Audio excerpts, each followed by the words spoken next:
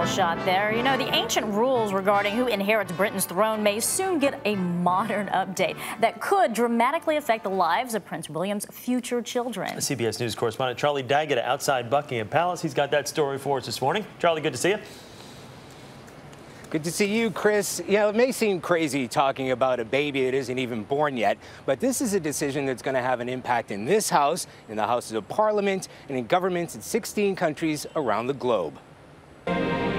When two young people fall in love and have a little marriage ceremony, it's only natural for talk to turn to the pitter-patter of tiny feet.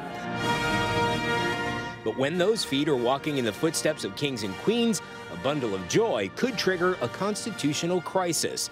The way things stand, if the Duke and Duchess of Cambridge, William and Kate, have a baby girl first, her claim to the crown will be pushed aside if and when a younger brother comes along. It's been that way for centuries.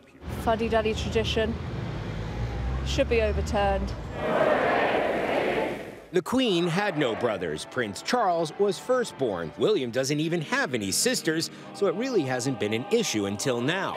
British Prime Minister David Cameron says in this day and age of equal rights, it's time to dump outdated notions of male superiority.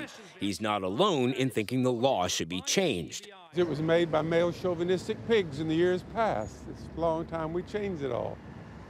And you're hearing that from a British American. Cameron says while he's at it, it's also time to lift the law banning British monarchs from marrying Roman Catholics.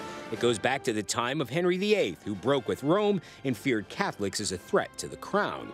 But the reforms are not just Cameron's call. He'll have to get the approval from all 16 British Commonwealth countries like Canada and Australia, who still have the British monarchy as their head of state. What does the royal family itself have to say about it? Not a lot.